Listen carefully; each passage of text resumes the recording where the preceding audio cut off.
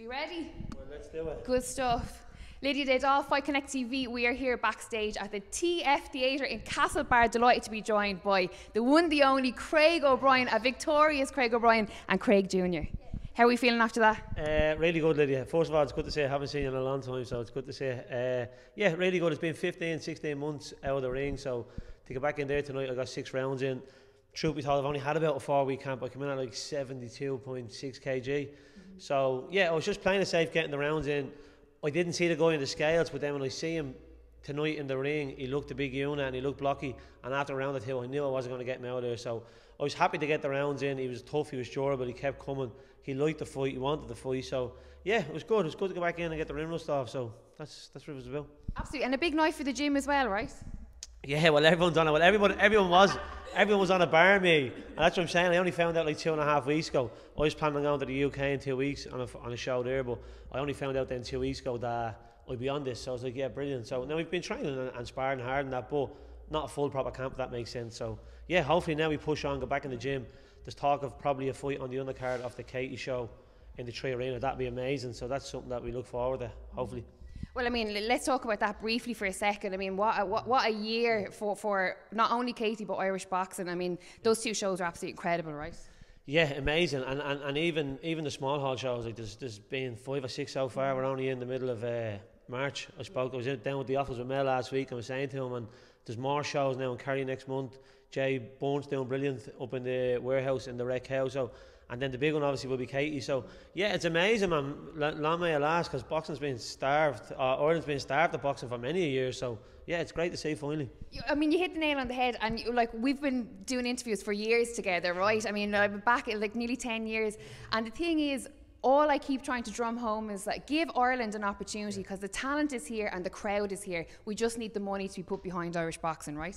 Yeah, absolutely. And I think now they're saying that, you see like Katie obviously she's a massive drawer on herself, but the undercard, you have Cully, you've Donovan Paddy coming through now and stuff. So obviously the show in Belfast was a big one, a couple of boys on it. So I think it's going to keep building and building, and hopefully it does, you know what I mean? Because now listen, I'm 34 now, I'm probably on the way out pretty soon, but for the next generation it's great for them, isn't it? You know what I mean? Because they need it, and like, even though I'm a massive boxing fan, so it's great to see you. It's definitely great to see. Well, we talk about the next generation. Obviously, we've got Craig Jr. here. What was that like for you seeing your dad fight? Good, yeah. Yeah, do you think you did all right? Yeah. Yeah. Are you going to be a boxer, is the question? We don't know. No, Lydia, me and him have dozens of fights a week. He's not going to be a boxer. I had him in every boxing club. He doesn't like it. He's a lover. Well, what do you want to do, Craig Jr.? Football. Football. Okay, so who's the influence in football? Myself. Yeah, that's the there. See, Plays for Ballyfermot United. He loves it. He's up there twice a week, plays on the weekend, so he's a massive football fan and Liverpool fan. So yeah. Oh, Liverpool fan. Once you didn't say Arsenal, we'd be doing all right. I'm a Spurs fan, right? But like, I mean, what is it like for you as not only a fighter but a dad to be in here? You're a kid here, you know, watching you fight like that. It must be really like you know, a momentous occasion for you.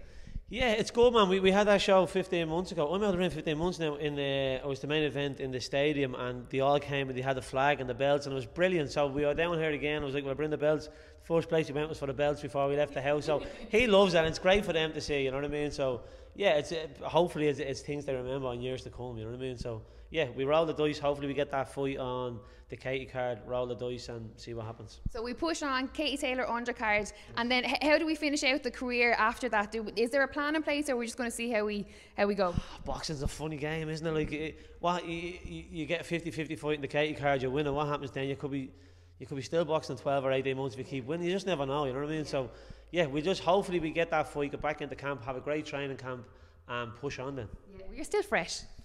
Yeah, well, I don't smoke or drink, but keep telling myself, you know what I mean? So once the hairline stays good, we'll be all right. But listen, can I say a big shout out to my sponsors? Neuro Clinic, Will Donoghue, Irish Roofers, Arc Blinds, and Kelly Memorials for supporting me and helping me out. And without we would be nowhere, right? Absolutely, you know that. It's a tough game, this game, so yeah, absolutely.